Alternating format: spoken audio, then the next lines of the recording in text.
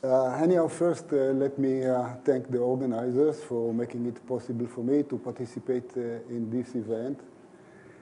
I had many encounters with Boris over the years. I think the first time I actually met him face-to-face was '89 in IBM. And I was shocked at that time to see this young guy with a nice, shy smile on his face. Can you get me one of these smiles now? I said shy, not sly. Shy. And the reason I was so shocked is that 10 years before, in '79, we had this special arrangement with this company that translated Russian papers into English so we could get a head start in the competition, translating Boris' papers to help us in this game. And actually, I was reminded by Yuval that about this sending an invitation a few years later, in '83, I actually invited Boris to give a talk at the annual meeting of the Israel Physical Society. And that letter came through, it came back. There was a letter, nice, very nice letter from Boris, very polite, written with an old, broken down typing machine. I wish I could have brought it with me, but maybe I'll find it, I'll send it to you. But actually, to me, out of all these many encounters I had with Boris, the ones that are most memorable are those that show that not only has a great taste in choosing a physics problems, but he can appreciate very well what is important in life, in other aspects of life other than science. So I'll just give you this example that even though he is partially intoxicated, as you can probably tell by the expression on his face, and even though his two hands are full with holding to some soft condensed matter objects, he still wouldn't let go for this chocolate bar that keeps in his hand. So good show, young man. Keep it up, and many happy returns. Okay, so since lunch is looming, I can hear the French fries already buzzing. So maybe we should get ahead with the program. And all the results that I'm going to show you today involve just one technique. You know where that picture was taken? By the way, Boris, that picture, you know where it was taken? Okay, that's okay.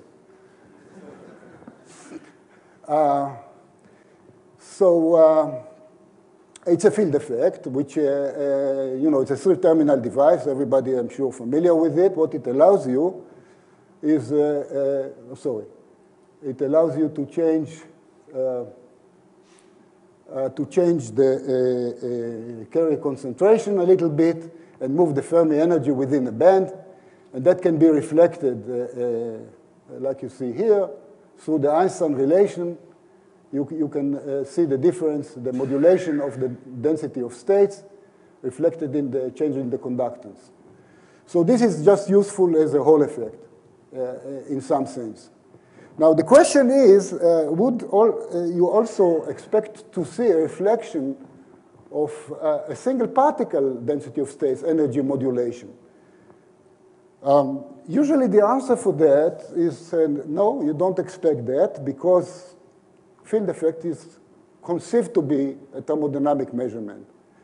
But this is only true if you sweep the gate voltage slow enough, such that you are really close to equilibrium. And there are some cases where that is not so. That would be implicit. I'm not going to discuss it explicitly, but it's going to be implicit in what I'm going to show you. Now, the system, as Alec was saying, the system that I'm going to show the main results, not all of them, but the main results, is a chalcogenide. It's a semiconductor. It's a narrow gap semiconductor of the order of 0.4. There is one particular feature to this semiconductor which is very useful, as you're going to see later, which is the reason why I choose it. Because otherwise it is quite similar to the indium oxide. It's also similar to the crystalline indium oxide in that it has a lot of commercial value. And that is advantageous for us because that means that a lot of work has been done on it to characterize it, even band structure. This is the result, schematic result of the band structure, predicting that the Fermi energy would sit at the top of the valence band. So you get hole-like conductivity. And sure enough, this is reflected in the field effect. You see that when you add the electron, the conductance goes down, and that result is typical and would be seen, has been seen in our lab for dozens of samples with resistance of that value and smaller. But the reason we chose this material to work with has more to do with other parameters, in particular, the high density of states. It has a very high carrier concentration, okay? You see why is that important for us. And then we knew, actually, we anticipated that if we choose a sample with a bigger amount of disorder, deeper in the hopping regime, we'll see something sort of different. And here's a typical example. What you see that still the overall dependence is what was before, this sort of linear dependence on the gate voltage, but then there appears another feature which is called the memory dip. This is a non-equilibrium feature. It's the identifying signature of the intrinsic electron-glass. And to show that it is a non-equilibrium, all you have to do is sweep the gate voltage slow enough, then it would not show at all. All you will get, again, is the linear dependence you see above. That is number one.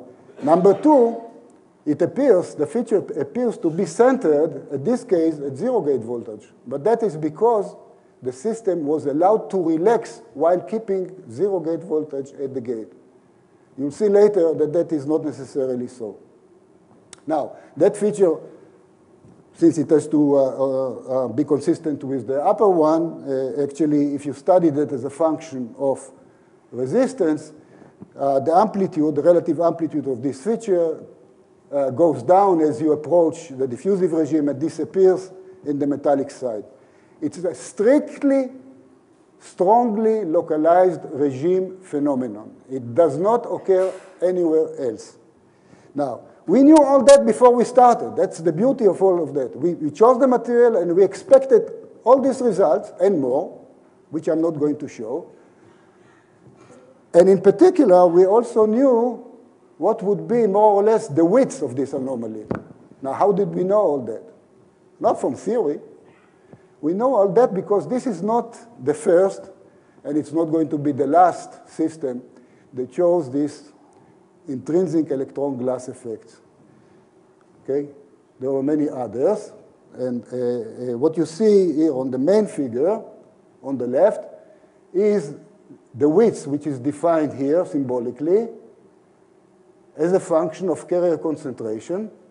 And you see more or less a systematic dependence on the density. Here on the right-hand side, you see raw data. In this case, it's 4 different amorphous indium oxide samples with different carrier concentrations. And you see that when the density is large, the width is relatively large. When it is small, it is much smaller. Okay, so far, that has been the only system where you can do that, systematically change the carrier concentration over a wide range. That is one of the advantages of the amorphous indium oxide. You cannot do that with the crystalline version. It has other advantages, but not that of flexibility. Okay? And all these results refer to this geometry, in particular to this spacer here. The capacitance actually is in charge also of determining the width. So you have to compare all with a certain spacer in mind. Okay. Now, let me stress that this width depends only on the carrier concentration. It does not depend on the disorder. You can study a sample from a megaohm all the way to 100 gigaohm and even more, and the width is going to be the same. Okay, and many other things. Okay, now, where is the new guy show up on this scheme? It's over there. So maybe by accident. I don't think, again, let me stress, I don't expect that to be a universal curve. Actually, I already know that it is not. The only thing which is included in this figure are samples where at least 9 different samples were measured. That would be the case of beryllium. Okay? Crystalline indium oxide are probably more than 100 by now. So this is a fairly serious indication that what we are dealing with. 2 things, density dependent and a property, strict property of the insulating state. It does not occur otherwise. Okay, that's important.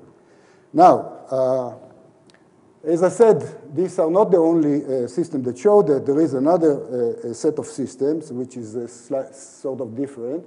That's the situation with Anderson insulators. Granular systems, many granular, actually any material that has been made granular and in the insulating regime show a memory dip. Okay? Now, what is common to these systems? In terms of structure, they're completely different. On the left, what you see are one-phase material, one phase. Space-filling systems. And on the right are granulars. Okay? Some of them are magnetic. Some are potentially superconducting when the disorder is small enough. The only thing which is common to them, only thing, is strongly localized regime. So it looks like a completely generic effect, typical of the insulating or the hopping regime, if you like. Well, not quite.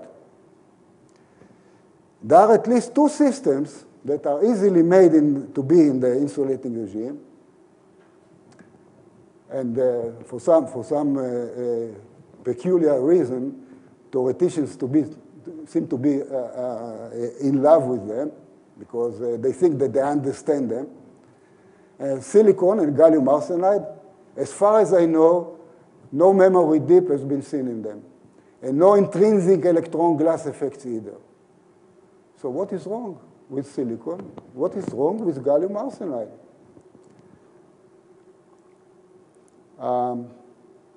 By the way, they are not good superconductors either. Lucky for us, we don't have to worry about this problem. It has been solved for us many years ago. My point is, this is the introduction so far. Now we're going to go into the business. My point is that as far as I can tell, the only difference between silicon gallium arsenide and the other systems is one and the same: carrier concentration. These samples that show a memory dip and are measurable, all of them have density of carriers which is above 10 to the 19 per cubic centimeter or even 10 to the 20th. That is why we chose this new guy, because we knew, based on this empirical result, that this is going to be good. And it was. And I challenge you to find another one that doesn't show that, just one. Another system that has a high carrier concentration, push it into the insulating regime, and show me that it doesn't have a memory dip. And all the associated glassy effect that I don't have time to discuss.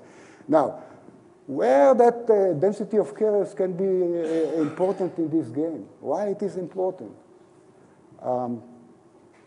I think that either directly or indirectly it's important, and this is what I'm going to show you. It is important in setting up the dynamics. It is either directly or indirectly responsible for the slow relaxation of this system.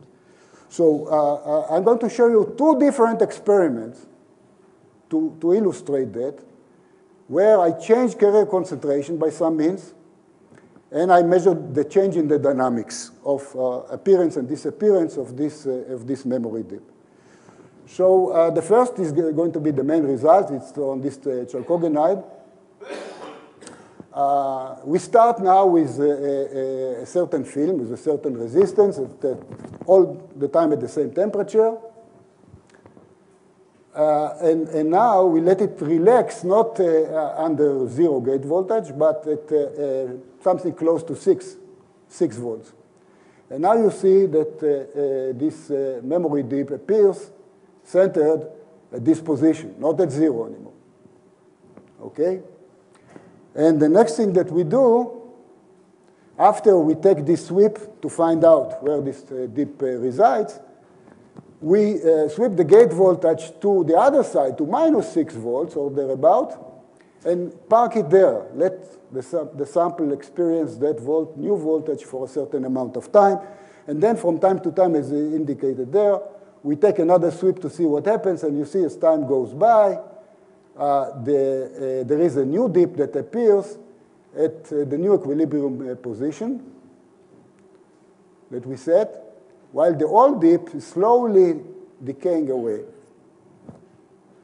And if we plot the amplitude of the old memory dip versus time and the amplitude of the new memory dip as a function of time, this is how it goes. And that gives us a way to quantify, for comparison, the dynamics. Where the two curves meet is more or less what we'll call a typical time. Now, let me emphasize at this point that glasses are very tricky business. Any protocol that you must use precisely. Everything has to be the same if you plan to compare. If you want to change a certain parameter, make sure that all other parameters that you use in the protocol are one and the same, because otherwise things are not going to be well defined. So now what we are going to do in this particular case, that's where we're going to use this specific feature of this chalcogenide, which was quite surprising to us when we found it, is that we are going to change the carrier concentration that initially was 6 times 10 to the 20. And the way we do it, I made a certain illustration of that here. This is actually the result. You start out while measuring the conductance as a function of time.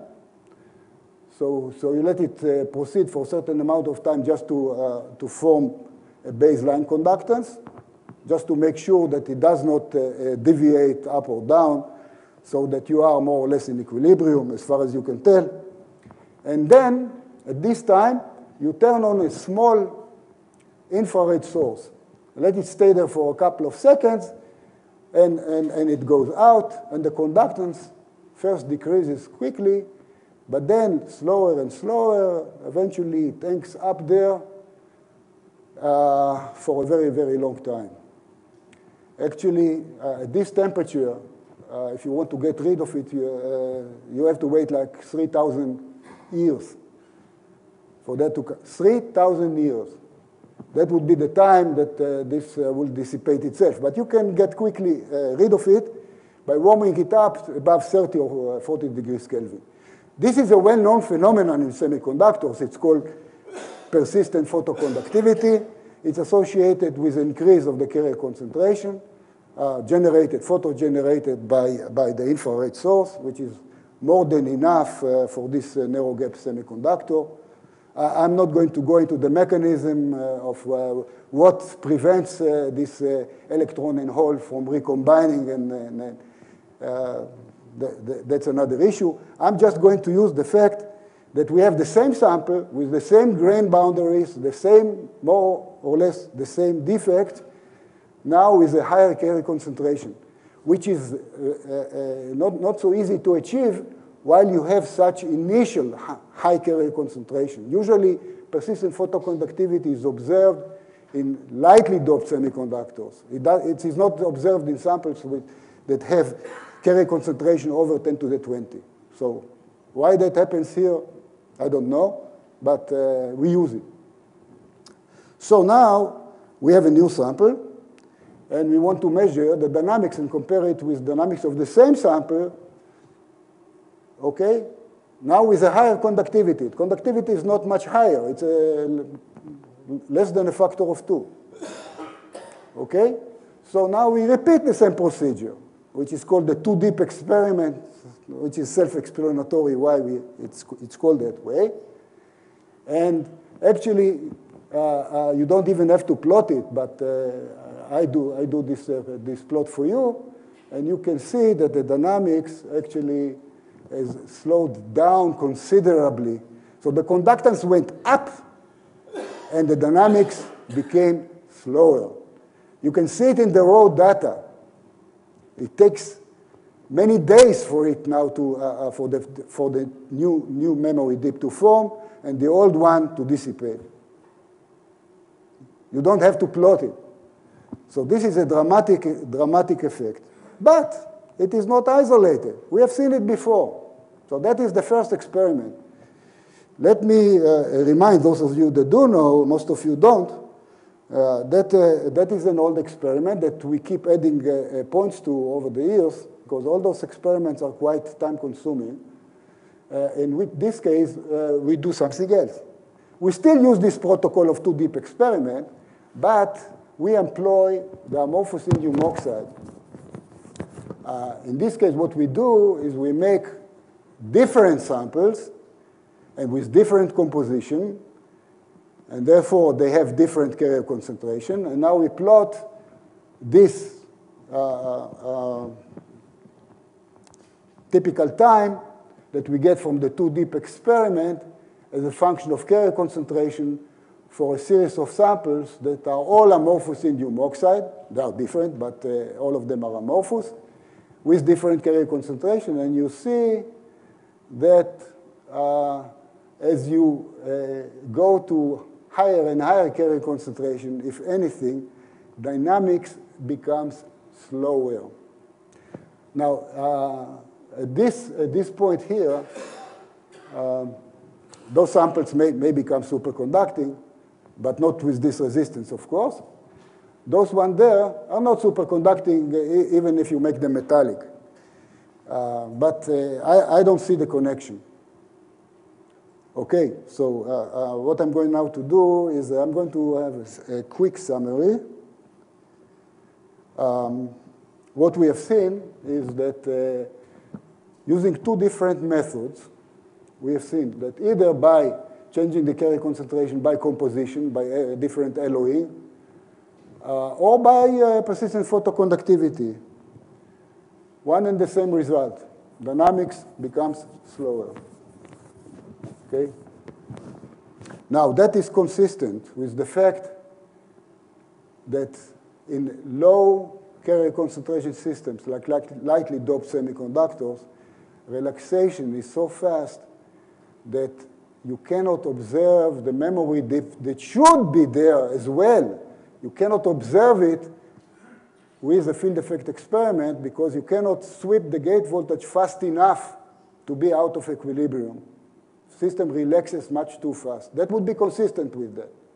Now, there is a certain experiment that was done and reported several times that I heard. I mean, it was published a few years ago on silicon in the deeply insulating regime by optical means, where some slow relaxation was observed, but it was quite fast. The title of the paper was ultra fast slow relaxation, something like that. So that is consistent with this. So either directly or directly, what we do not know yet is are many body effects necessary to get this slow relaxation, or it's just enough to have strong enough disorder. I personally believe that the main reason is disorder, and many body effects are probably on top. But that remains to be done. And with that, I thank you for being such a nice audience. And I thank again the organizers for giving me the opportunity to say my piece. Thank you.